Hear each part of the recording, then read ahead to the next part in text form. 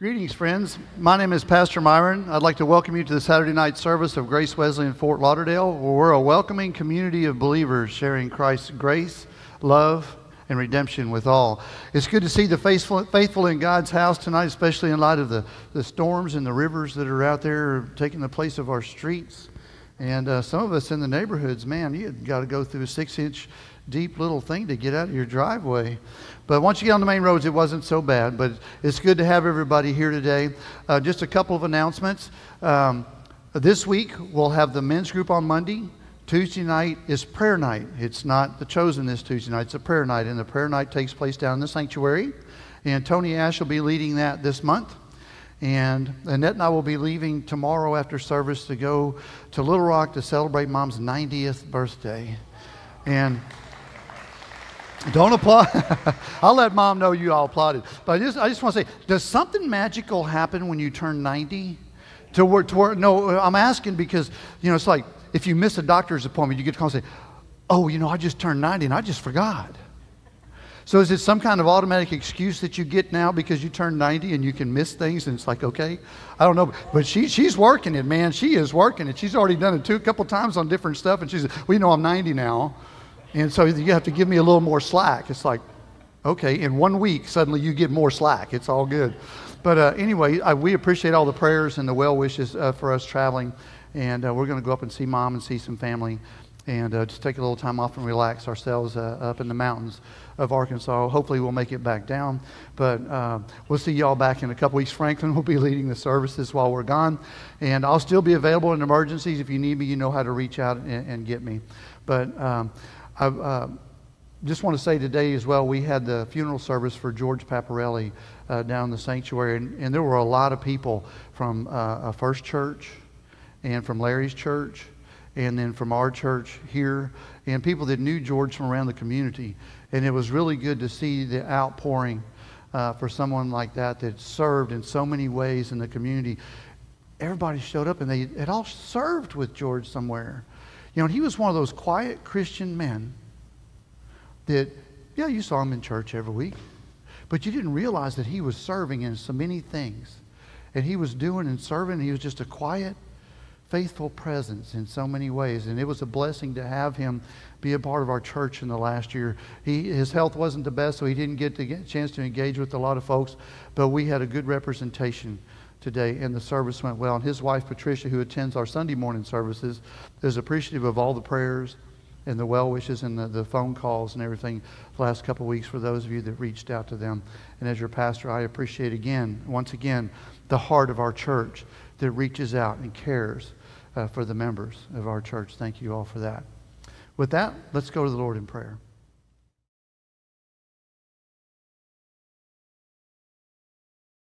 Dear Heavenly Father, we thank you for being able to come to your house today to worship you.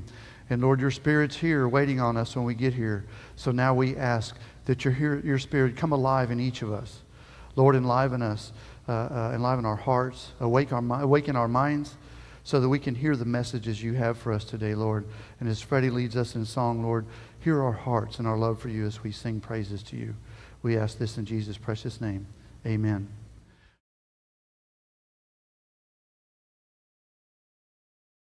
Friends, as you're able, please stand and join us as we state our beliefs as found in the historic Apostles' Creed.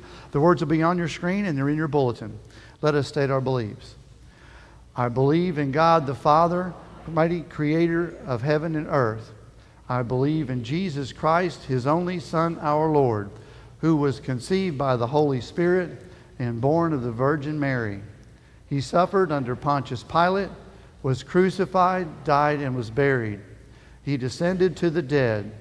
On the third day, he rose again from the dead. He ascended into heaven and is seated at the right hand of the Father. He will come again to judge the living and the dead. I believe in the Holy Spirit, the Holy Catholic Church, the communion of saints, the forgiveness of sins, the resurrection of the body, and the life everlasting. Amen. You may be seated.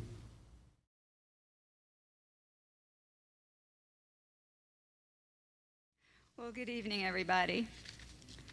So for our first reading, we're going to hear from the 28th chapter of Genesis, verses 10 to 19.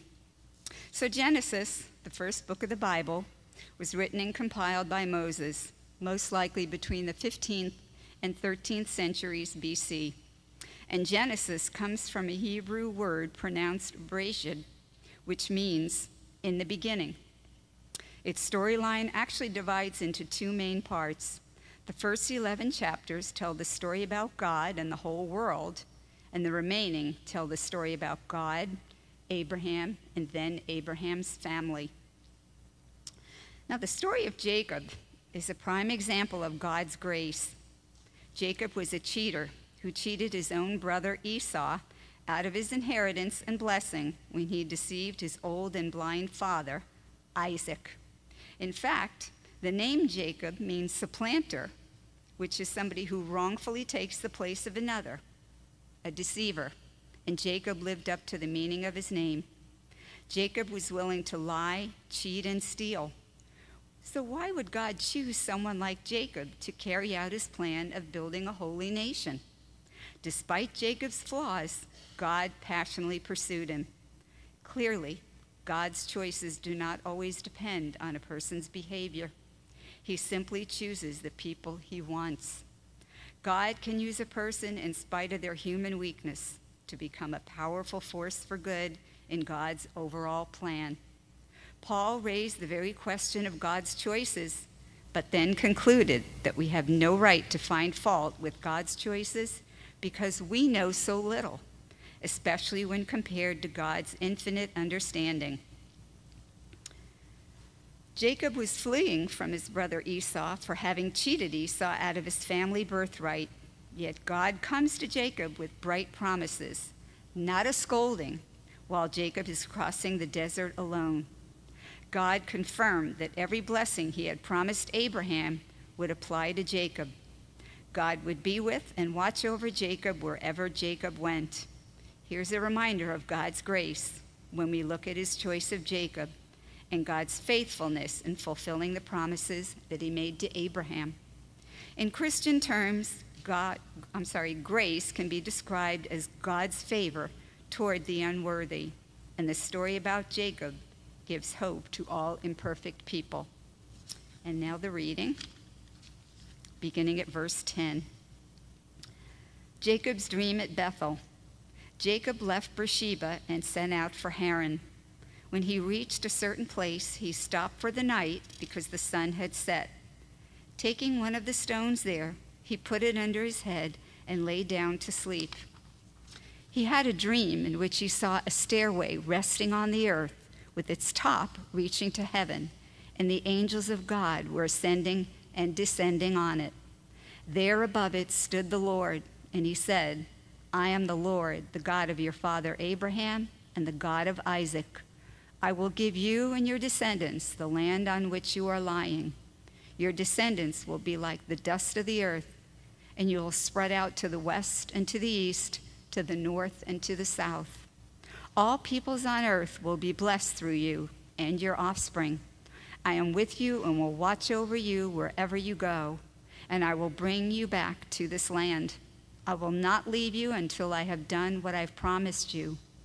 And when Jacob awoke from his sleep, he thought, surely the Lord is in this place, and I was not aware of it. He was afraid and said, how awesome is this place! This is none other than the house of God. This is the gate of heaven. Early the next morning, Jacob took the stone he had placed under his head and set it up as a pillar and poured oil on top of it. And he called that place Bethel. And that ends the first reading of the Word of God for the people of God. Thanks be to God. Amen.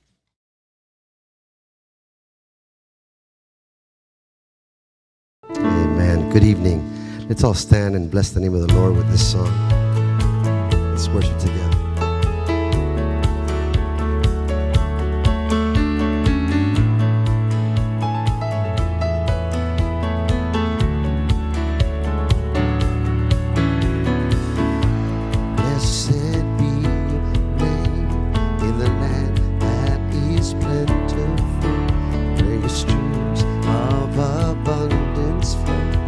Blessed be your name.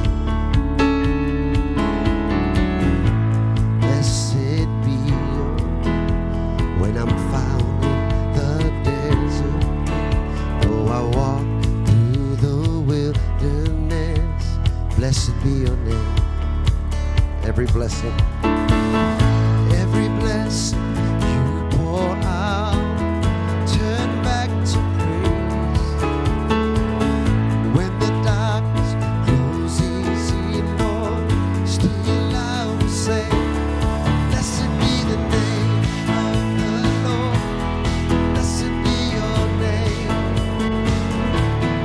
Blessed be the name of the Lord. Blessed be your glorious name.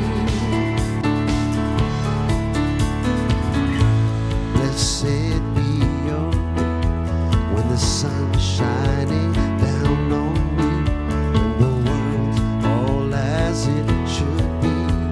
Blessed be your name. Blessed be your name on the road marked with suffering. Though there's pain in the offering, blessed be your name. Every blessing, every blessing, pour out, I'll turn back to praise. When the darkness closes in, Lord, still I will say, blessed be the name of the Lord. Blessed be your name.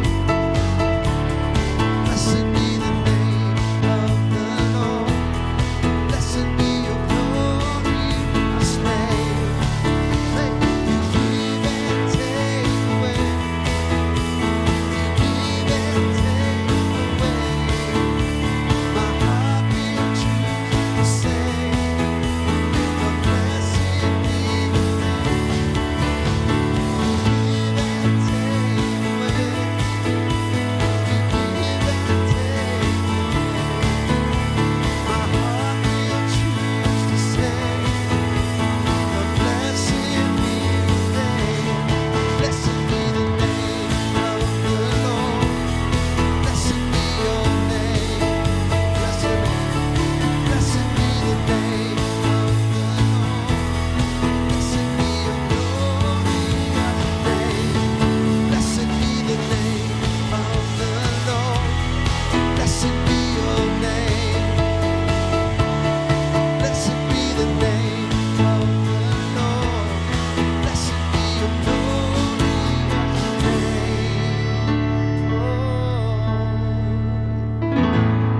Amen. We bless you, God. You may be seated.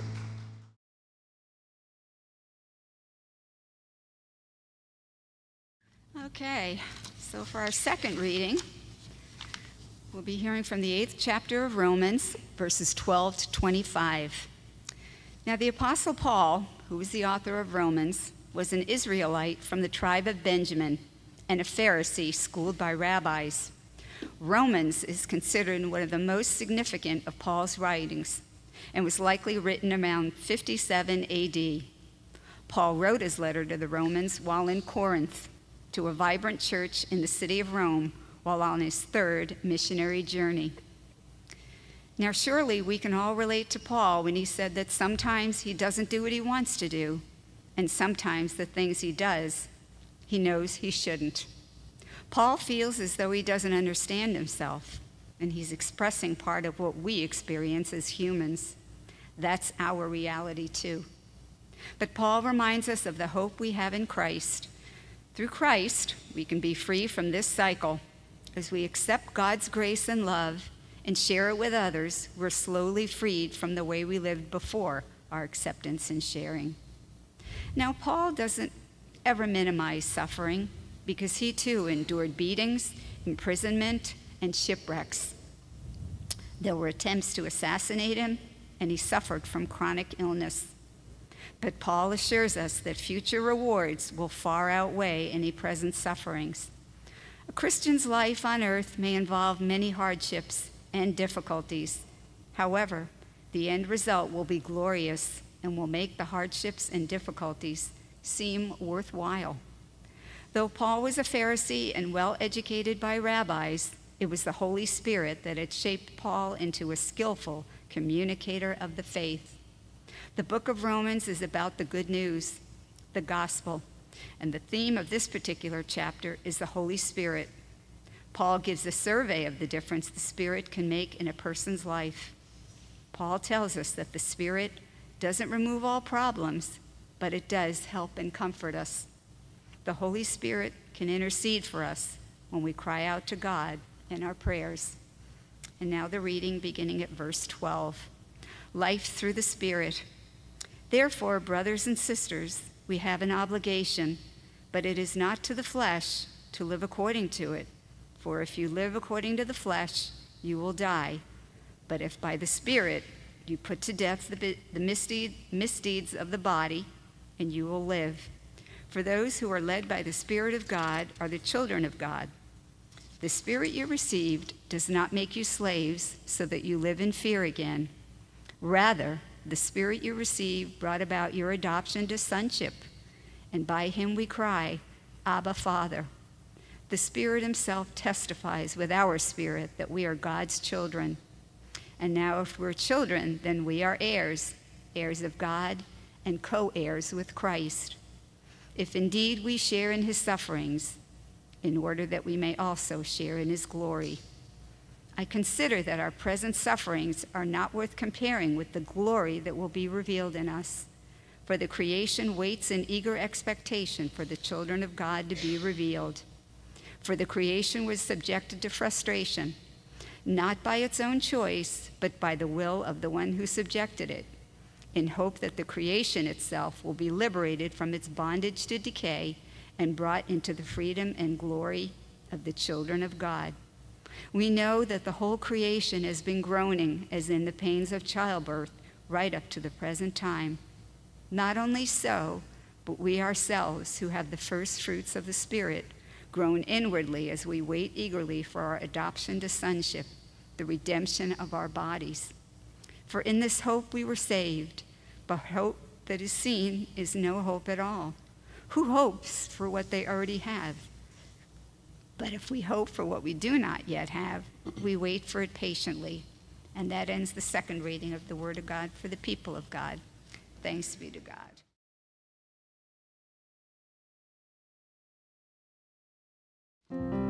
Amen. Let's stand and sing this next song.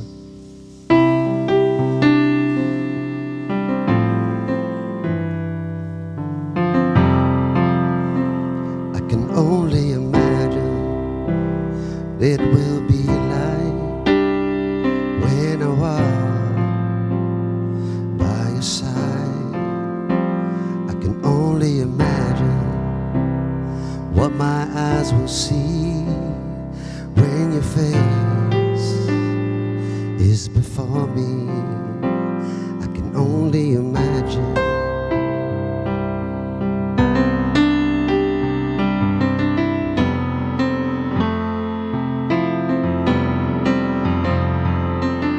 Surrounded by your glory, what will my heart feel? Will I dance for you, Jesus? Or in awe of you be still? Will I stand in your presence? Or to my knees will I fall? Will I sing hallelujah? Will I be able to speak at all? I can only imagine. Oh, I can only imagine.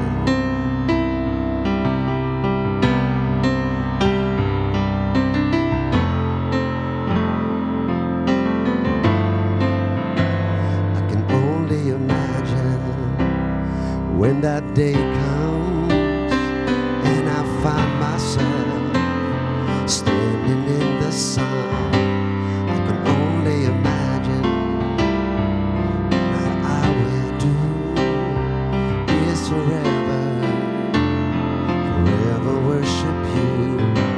I can only imagine.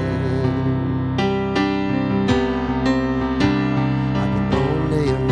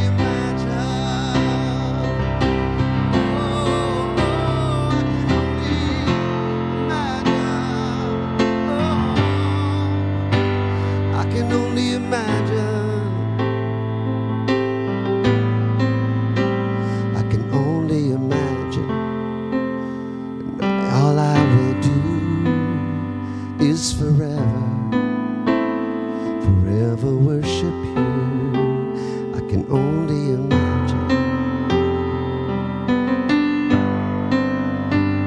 I can only imagine. Amen.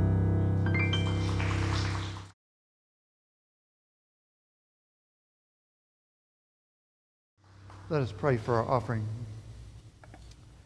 Dear Father, we thank you for all the things that you do for us. Lord, for you care for us. You love us so much. You love us so much that even when we're still a mess, you sent Jesus for us. You set us up for success while we were in the midst of our failure. And Lord, you've blessed us beyond words. And for that, we're so grateful. We offer back now a small part of what you first gave us, because a small part is all you ask for, Lord. We ask that you accept these gifts. And Lord, I ask that you bless these gifts and bless the givers. May your Spirit guide their use so that they be used to build your kingdom here on earth. And may the meditations of all of our hearts, wherever we are, and the words of my mouth be pleasing unto you. In Jesus' name, amen.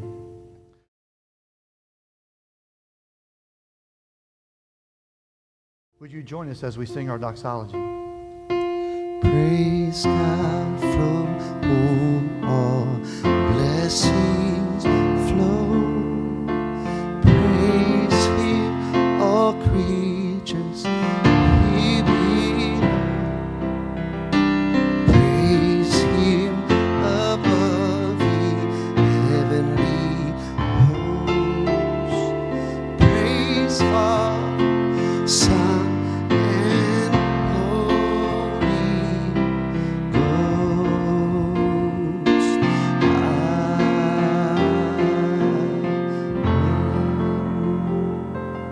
Please be seated.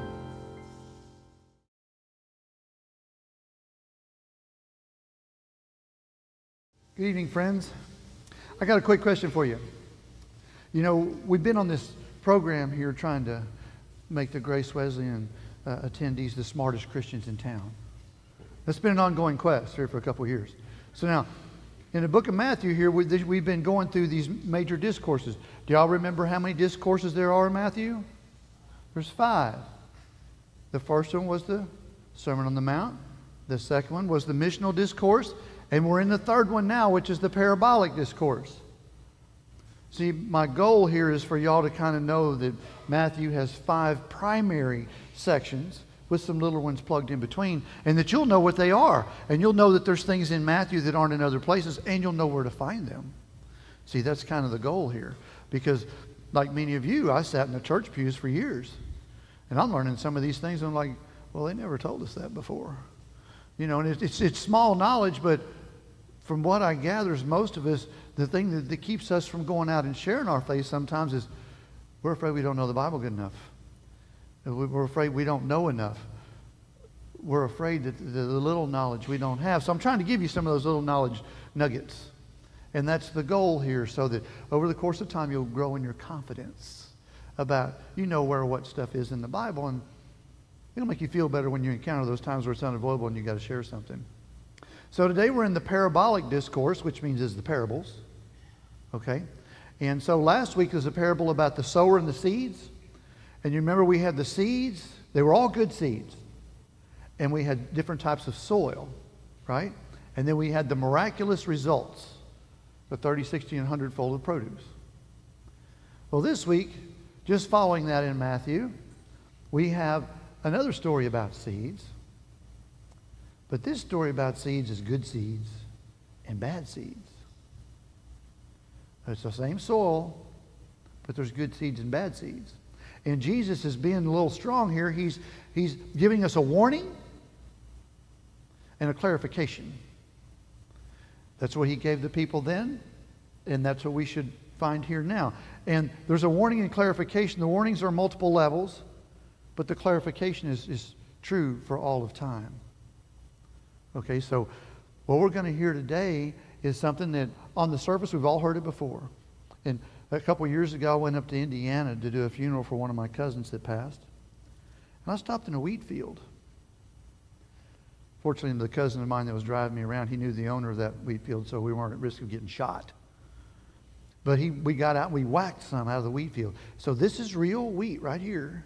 Not the store-bought that you get from Christian Book, that you buy the stuff just for using in sermons. This is real wheat. And when you look at it, you can see there's little kernels on there. And each little stalk comes up. And then when it flowers, it has all these little kernels. And there's the produce right there. You remember we were talking about the one seed, if they got a 7-fold return or a 10-fold return? That was like, yeah, we had a good year, bumper crop. And Jesus is talking 30, 60, and 100. But today he's talking about wheat in a different context. He's talking about wheat and something called tares. So it's called darnel. It's a kind of weed. It's called a mimic weed. And it's a mimic weed because it mimics the plant that it's growing up among. So in this case, the tares looks just like wheat when it first starts growing. And if you're not a skilled botanist or horticulturist or whatever the person is that deals with the wheat, then you might not know what this was growing up. You might look, oh, that's just wheat. But it's not. So let's read what happens when Jesus is telling this parable. Now, keep in mind that in the midst of all these, Jesus has been challenged by the Pharisees. And they don't like him already. And they're plotting to kill him. And so part of this is going to speak to religious leaders. Okay? And it's going to speak to people in the faith community of his day and us today. So here the reading. We're going to pick up in 13, chapter... I need to look up here. Chapter 13, 24, I'm sorry. I had the right place, but it didn't make sense. This is Jesus talking. It's all red letters. So hear what Jesus said. Jesus told them another parable. The kingdom of heaven is like a man who sowed good seed in his field. But while everyone was sleeping, his enemy came and sowed weeds among the wheat and went away. When the wheat sprouted and formed heads, then the weeds also appeared.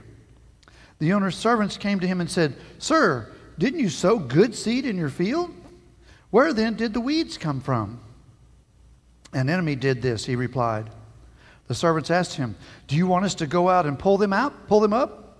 "No," he answered, "because while you are pulling the weeds, you may root up the wheat with them.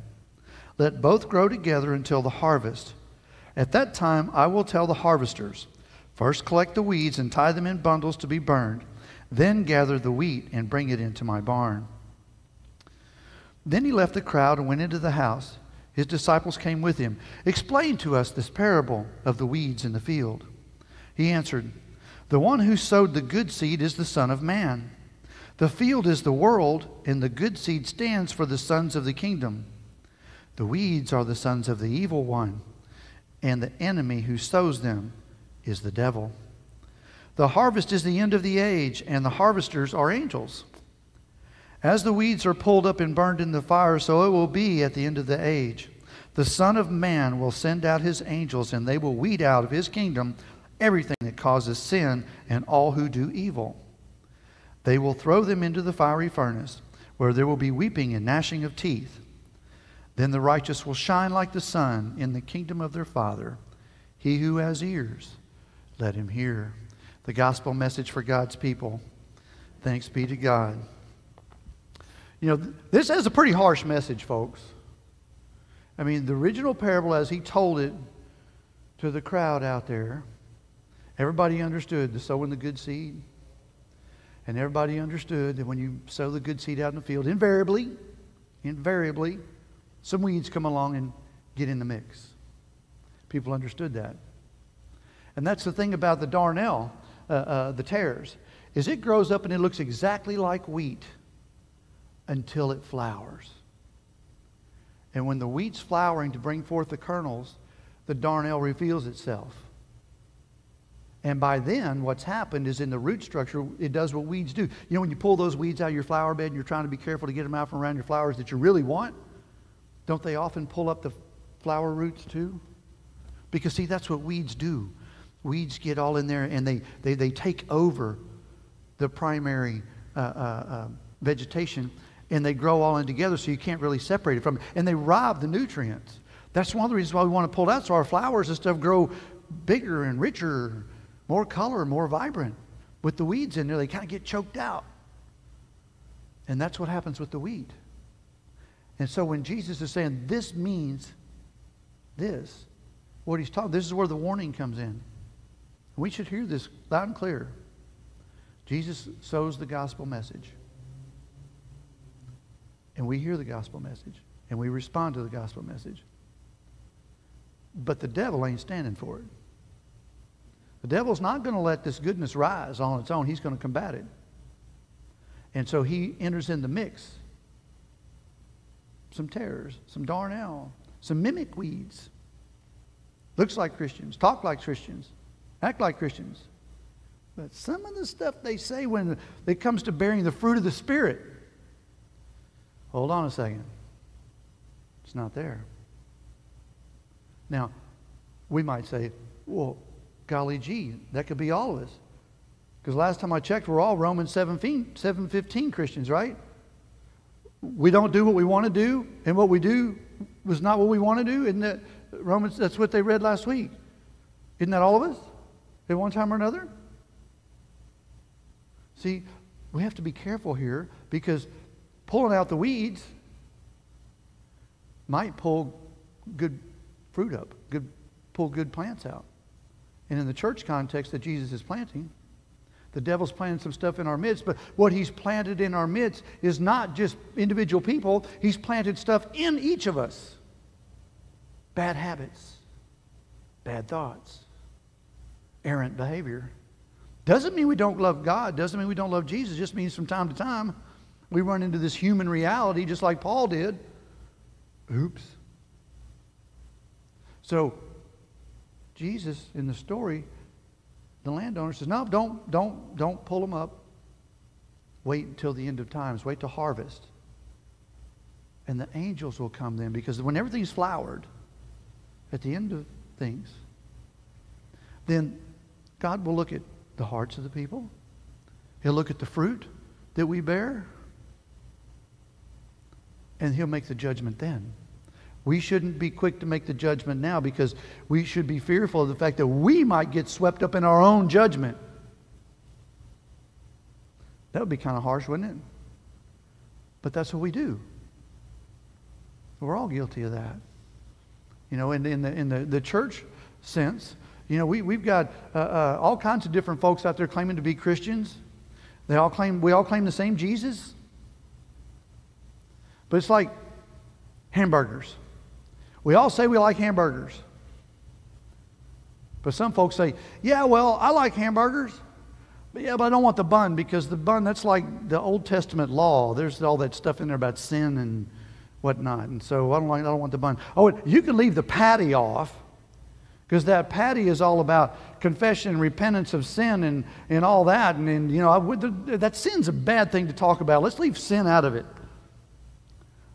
Oh, and you can leave off the lettuce and tomato too, because that lettuce and tomato is about the transformation that Jesus does in people. People are going to change. We don't want to tell people that they got to change, because Jesus is going to change them, and we're not going to make them change, but Jesus is, and they need to get used to that idea. And so when we're all saying we like hamburgers, we all like Jesus, we're not describing the same thing in reality. Because what some folks have is pickles, onions, and a little shot of mustard. It doesn't really resemble a hamburger in actual practice. Okay? It might say Jesus on the building. They might say, yeah, we're Christian. But when you get in, you listen to the messages and you see what the people are doing, it's not really resembling the Jesus that Scripture's talking about. It doesn't really resemble the gospel. They're not talking about, we're all sinners.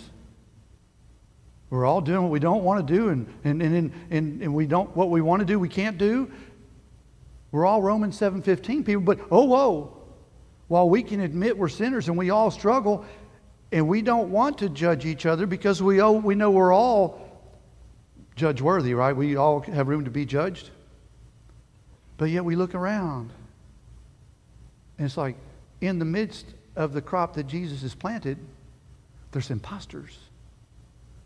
There's weeds. There's mimic weeds, claiming to be Christian, but they're not.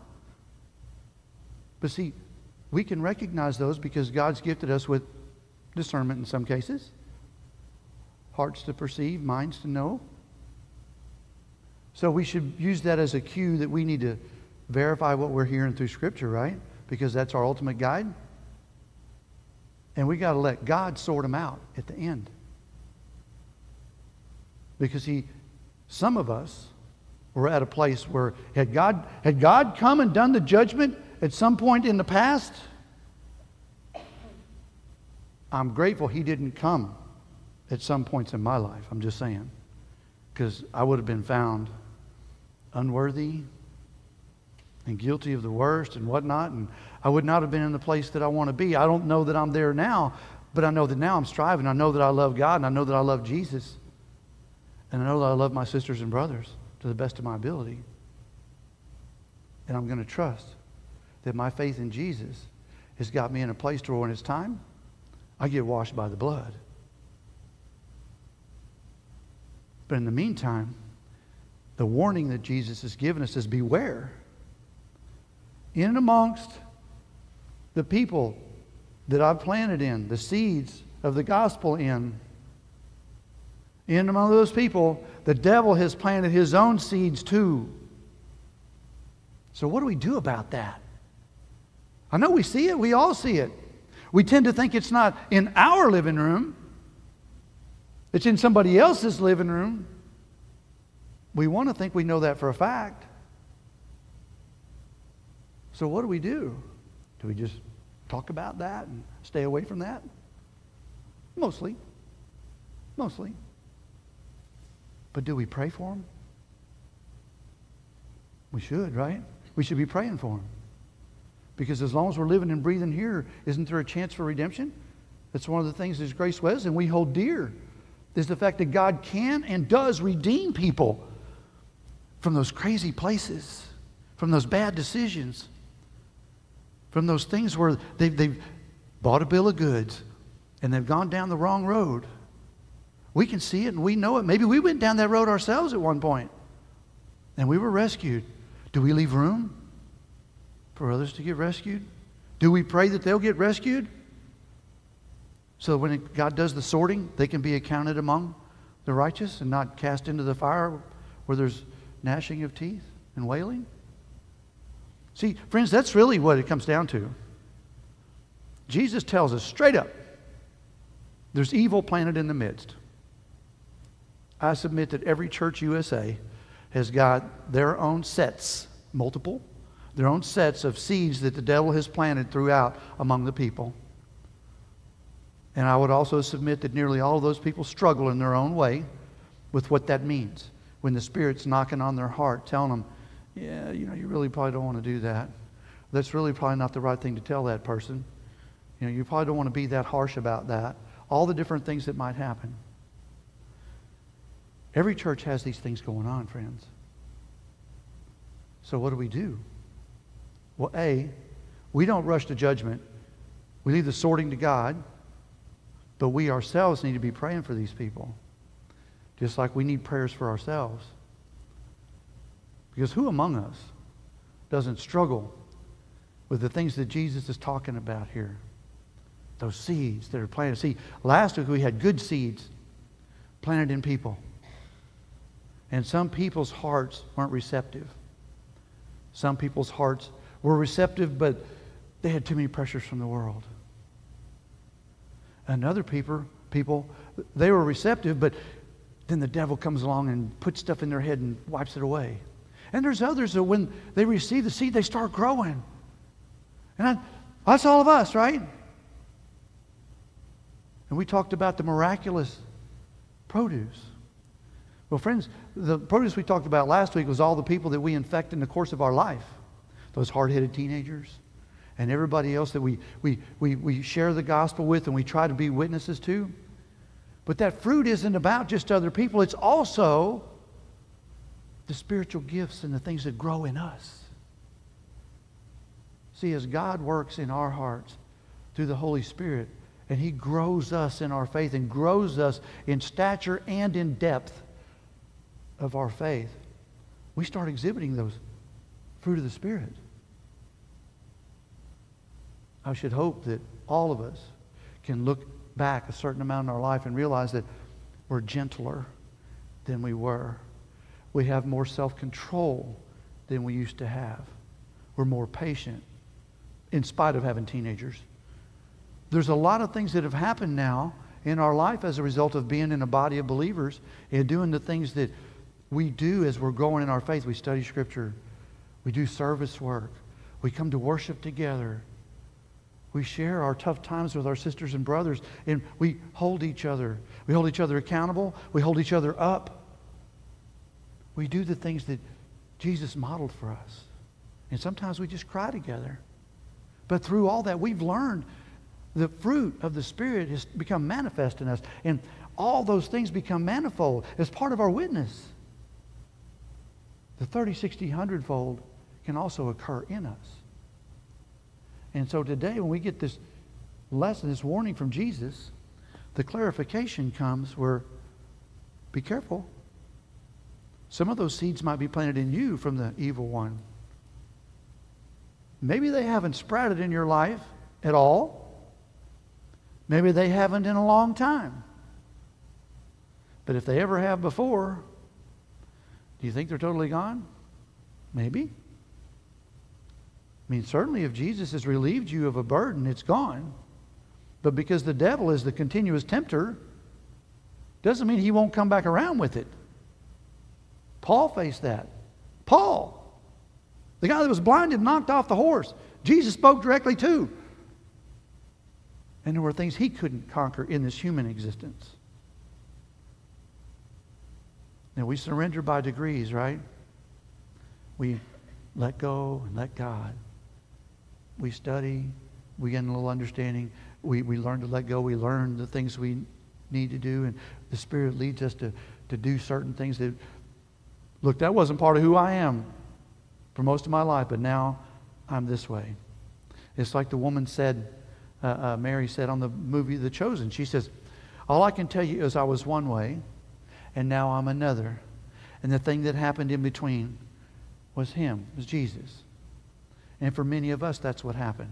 Jesus came along and sowed His good seed in our heart. And it was a good seed. And it's bore fruit.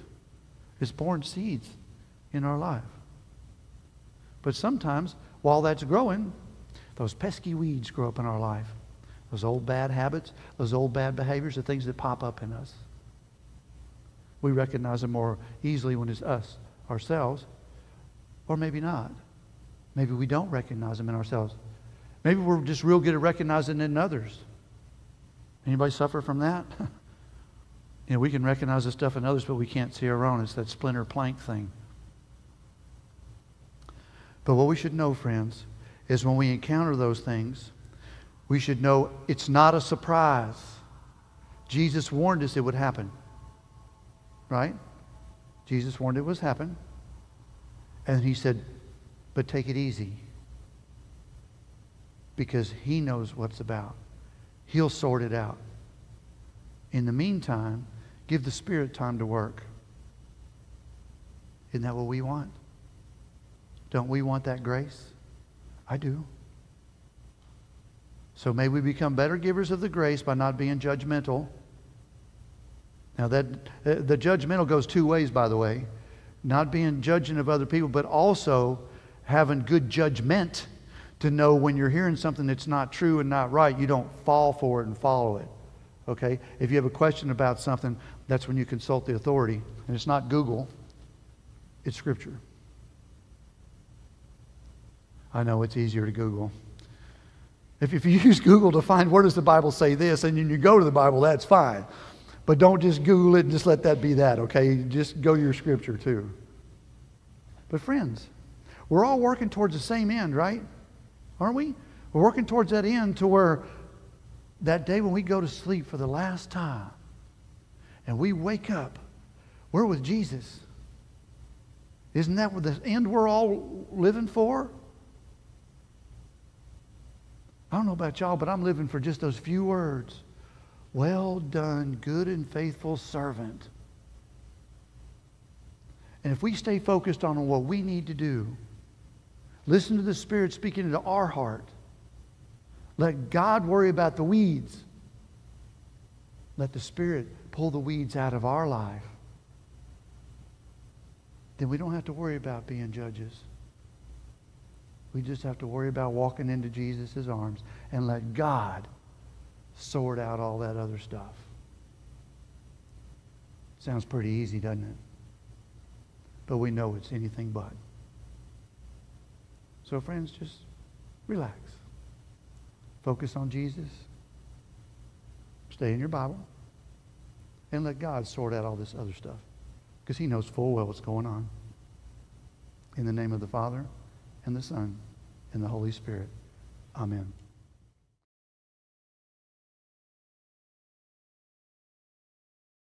Today at the memorial service for George, I was talking with somebody from another church that I've known for a long time. And we were talking about communion. And they said the church they go to only does it like on Sunday nights. They don't do it during the worship services. It's a denomination. It's well known. I said, oh, we do it every Saturday night. You do? Oh, yeah, every Saturday night. Really? That's not really Methodist. No, well, on Sundays we only do it once a month, but on Saturday nights we do it every week. He said, what started that? And I said, well, a combination of things. First of all, somebody asked if we could. Honest, true story. And secondly, when we were doing the Wesley study, John Wesley said, take communion as often as you can. And I learned that Wesley would take it 4 times a day every day. Okay. Now, he was probably taking real wine, but I'm not saying anything. But the point is that we should be partaking of the sacrament as often as we can, right? So in that vein, we celebrate communion every week at this service. And on the night that Jesus was betrayed, he had a meal with his disciples in the upper room, that last Passover that Jesus celebrated on earth. At the beginning of that meal, he took the bread. He raised it to heaven, thanked God for it. Then he blessed it, and he broke it. He passed it to his disciples, and he said, this bread is my body, broken for you for the forgiveness of sins. Each time you eat of it, do this in remembrance of me. At the end of the meal, he took the chalice of wine, and he raised it to heaven, and he gave thanks for it. Then he blessed it, and he passed it to his disciples, and he said, this wine is my blood shed for you and for many for the forgiveness of sins. It's the blood of the new covenant. Each time you drink of it, do this in remembrance of me. And so, Lord, we ask that you send your Holy Spirit to make for us this bread and juice, the body and blood of Christ, so that when we partake of it, we might become the body and blood of Christ to the world that's in desperate need of his love. We ask this in Jesus' precious name. Amen. Friends, we serve communion 2 ways here at Grace Wesleyan. The first way is we serve it by intinction. We'll ask everybody to come up and just form a line. If you prefer to take it at your seat, you can. Tony has a tray. He'll bring around the little cups. And we have gluten-free if you would prefer a gluten-free wafer. Friends, the table is open. Won't you come?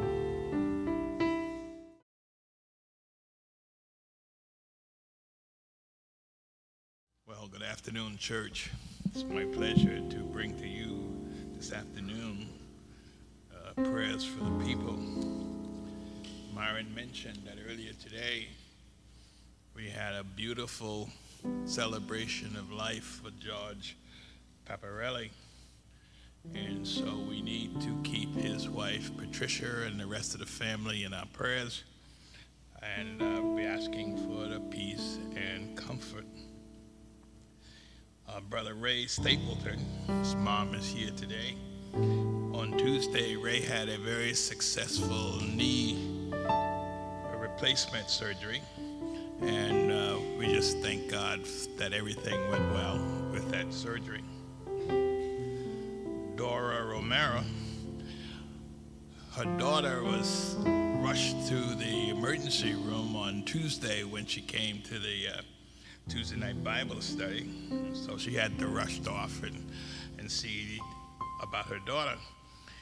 Well, she's back home, and the doctors are now having to look at doing a number of different tests and scans, such as an echocardiogram and neurological exams, to find out exactly what is really going on with her. You know, my friend Ram, I mentioned to him, he was the one who had the toe amputated. Well, on Wednesday, the doctors amputated his left leg. Again, he is still in a bad shape as far as mentally, and obviously you don't know what it would be like if all of a sudden, you now have lost a limb. So anyway, we need to pray for peace and comfort for my friend Ram. Billy and Ken Bodine has asked us to pray for their daughters, their reconciliation. They haven't spoken to each other in over a year. And that's really tough. I come from a family, my mama raised 11 kids. And I can't imagine what it'd be like not to be able to speak to any one of my brothers and sisters. So we need to really pray hard for these girls to find a way to reconcile. Billy and Ken mentioned that their friend Terry and Pat Divers, where Pat recently had a stroke, and she's in the ICU at Holy Cross. So we need to pray for Pat to overcome the stroke. Debbie Thurston, who sings in the choir on Sundays, she just lost another brother-in-law. It's about 5 months ago. She had to go to the Bahamas because of the death of one of her brother-in-laws. And she just lost another one last week. So we need to pray for Debbie and her family.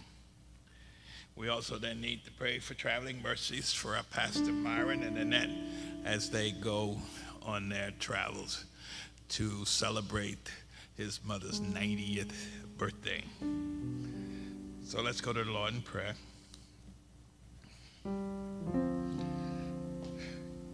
Gracious Father, we just want to thank you for bringing someone like George Paparelli into our lives. He was a faithful servant who loved others and greeted them with a wonderful hug. And you have called him home. And we pray, Father, that as you greeted him with the words that we are anxious to hear for ourselves. Well done, good and faithful servant. So, Father, we ask that you pour your Holy Spirit of peace and comfort upon his wife, Patricia, and all of the rest of the Paparelli's family. Father, we also thank you for bringing our brothers and sisters through the storm and surgeries, knee replacements, emergency room visits, and most definitely, Father, for those who wake up and find a missing part of their bodies gone.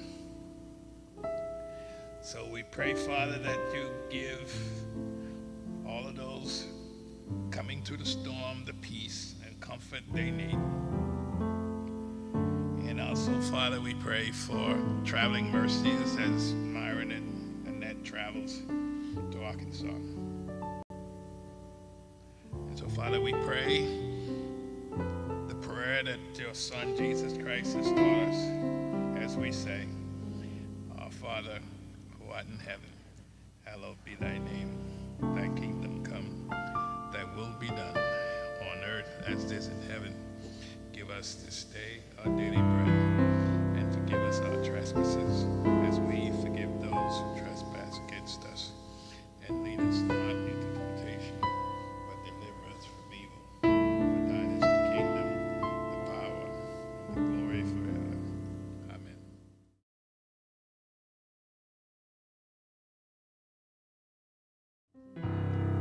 Let's all stand and sing, Holy, Holy, Holy.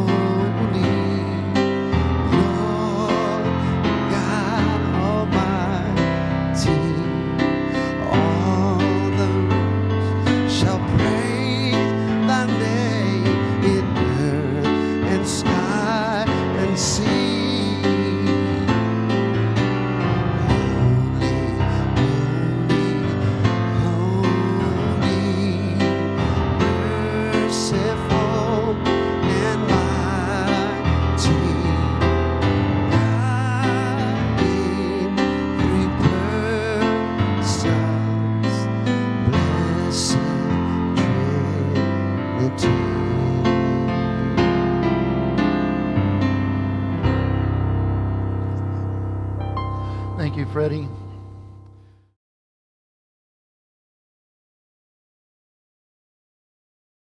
Friends, we all know there's evil in the world. We perhaps even know there's some in our midst. We might even realize some of it's in us. Scary as that might be. But the good news is God's working on us. He's working on all of us. He's working on everybody. Let us pray for those who we know are misguided or misled. Pray for them so that they might find their right path with God too, because at the end, God will sort them out. May we be found worthy of admission to eternity with Jesus because we claim Him as Savior and we welcome being washed in His blood. So when you contemplate this week what that might mean for you, remember, folks, Emmanuel, God is with us all the time. Go in peace, friends. Amen.